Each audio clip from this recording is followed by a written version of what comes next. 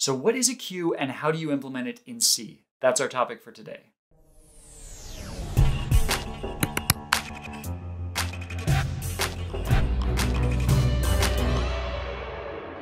So I recently did a video about stacks, one of the first data structures that you learn anytime you start a real study of data structures. And today I want to talk about its cousin, the queue. So quick recap, stacks were basically just a list of elements where you can only access them at one end, the top. You can push stuff onto the stack, you can pop stuff off of the stack. If this isn't making any sense, you should go watch that video and then come back. It may make today's video make more sense. But queues are also basically a list. They're a linear data structure, but instead of just accessing at one end, we access at both ends, but in a very controlled way. We have two ends, a head and a tail. We add new elements to the tail and we remove things from the head. So this is a data structure that basically works like a queue in a grocery store, or really any scenario where you're waiting in line. Basically, you're adding things to the back of the list and you're taking things off the front of the list, and things get serviced in a first come, first serve order. Just like with stacks, we have two operations.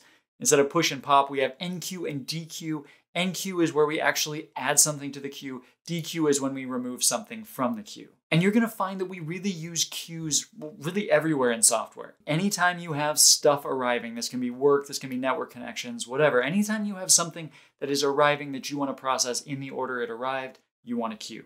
And like a stack, we can implement a queue with an array or with a linked list. Today I'm a little short on time, so I'm going to focus on the linked list implementation, and we'll pick up the array-based queue in a future video. And of course, if you've never seen linked lists before and that's a little confusing, check out my linked list videos just to catch up. Again, link in the description. Also, as always, source code is available through Patreon. Check the description for more information on how to get access. But now let's jump into the code. If you saw the stacks video, this code should look familiar. To begin with, I just took that code, replaced stack with queue, and removed the code from push and pop. So now we have this empty NQ and DQ, we have our two operations, and we have main that calls those functions, but which of course won't work right now because our code doesn't do anything yet.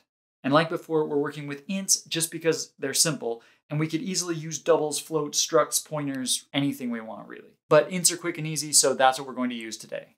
Now the first thing I'm going to change is the definition of what we want to call a queue. Okay, with a stack, everything happens at one end. All pushing and popping happens at that one end at the top, so it was enough to just store a single pointer and call that our stack. But with my queue, I want to keep track of two pointers. I need to keep track of the head and the tail, which we'll put together in another struct, and we're going to call that struct a queue. This is basically just all the data that we're going to need to represent our queue. And I'm going to follow the advice that I recommended to myself in my stacks video and make an initialization function that sets up our queue. In an object-oriented language, this would be in your constructor. But here it's just a function that's going to take a pointer to our struct. That's so we can modify it. And then we're going to set both the head and the tail to null, meaning that our queue starts out empty.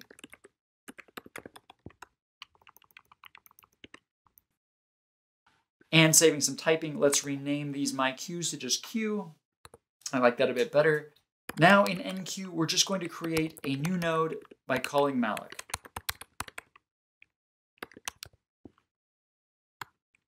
We set its value to the value we want to add to the queue. And we set its next pointer to null. That's because this is going at the end of the list, so it's not going to have anything after it. Now we need to connect it to our list, so we'll check to see if we have a tail on this list. If we do, we just connect its next pointer to the new node we just created. Then we set the tail to be the new node, so it is now the new tail. Now, one last thing, if the list was empty and we just added the first element, then head is going to still be null. So let's just check to see if that's the case, and if it is, we can just set the head to point to that new node as well. So just to recap, we created a new node.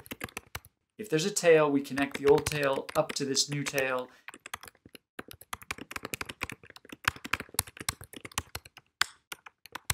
And then we make sure that the head still makes sense. And that's really it. Of course, we still need to return true if we were successful. And let's come back up and return false if malloc failed, basically just meaning that we couldn't get any more memory. Because that's really this function's only failure case. Unless, of course, someone passes in a bad pointer. Now let's look at DQ. Now, anytime you're writing a function, it's useful to think about its error cases. What can I check now to see if this operation that was requested is even possible. Now with DQ, the main check we want to do up front is the empty case. If the queue is empty, there's nothing we can do. I can't return an integer from an empty queue, so we're going to first check to see if the queue is empty, and if it is, we just return. After that, we're going to save a pointer to the head and grab the integer value in the head. Then we just move the current head to point to the node after it. This is the same thing we did with our stack.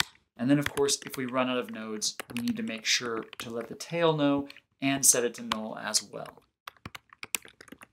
We definitely don't want to leave our tail dangling there. And then of course, we return our saved result. Okay, so to recap, we check for an empty queue just to make sure that we can do what we're being asked to do, and then we save the head of the queue. Oh wait, I forgot to free my memory. That's not good. That would have been a memory leak if I had forgotten to do that. So now we save the result, we're going to return, and then we finally remove it from the actual list. And that looks pretty good. Let's make sure it works. Down here in main, we need to clean up some stuff, mostly just the initialization. Now let's call our init queue function. And these queues are still called S1, S2, and S3. I told you I just copied the stack code over as a starter. So that's going to bug me. So let's change these to make them Q1, Q2, and Q3. And we initialize the last two queues. And okay, so now let's see if it works. So into the terminal we go. We compile it.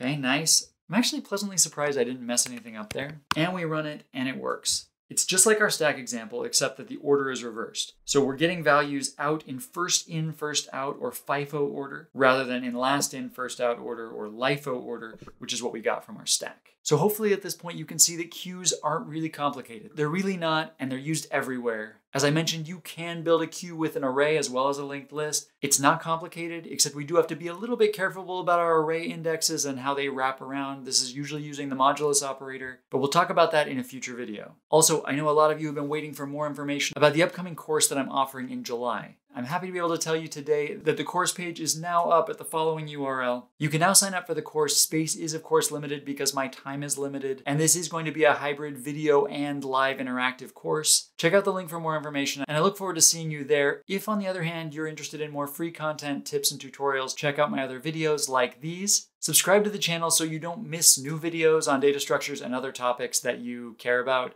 And until next time, everyone, I'll see you later.